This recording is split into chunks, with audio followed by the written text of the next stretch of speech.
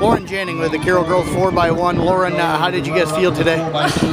We didn't run our best time at all. We had a 51.80. We don't really know what went wrong though, you know, it just wasn't a good day, I guess. How did you feel during your part of the race? I felt like I was definitely the bad leg of our race. They held me in the blocks for so long, and by the time I got my start, I felt like my legs were numb.